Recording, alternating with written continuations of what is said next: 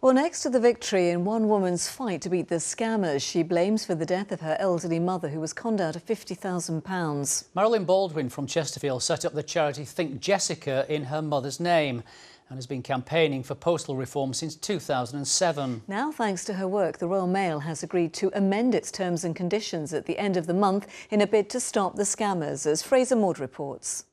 You can see there on the envelope it says the £15,000 is finally going to be paid to you. Marilyn Baldwin's mission in life is to fight unscrupulous mail scammers, ever since they pestered her 83-year-old mother to her grave. Jessica Look was duped out of over £50,000 by the con artists. After her death, Marilyn found 30,000 scam letters in her home.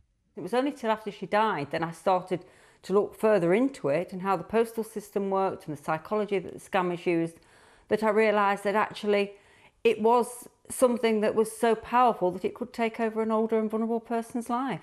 So Marilyn started the charity Think Jessica, and after 10 years of campaigning, she's had a breakthrough. The Royal Mail says it'll introduce new clauses in its terms later this month to help tackle the problem of scam mail. Now, this clause just makes it extremely clear that this is unacceptable. And we can also, in circumstances where we have suspicions that mail is potentially scam, stop it from reaching the customers, open it up to make sure that it isn't scam mail and absolutely stop it in its tracks. That's the aim of it.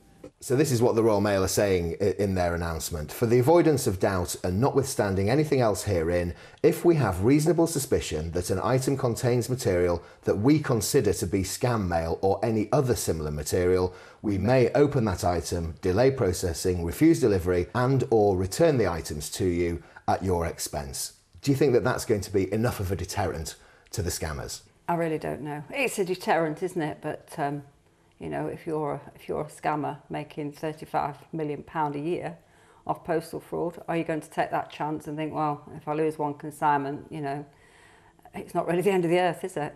The scammers are getting more and more sophisticated in the techniques they use to target and then exploit their victims.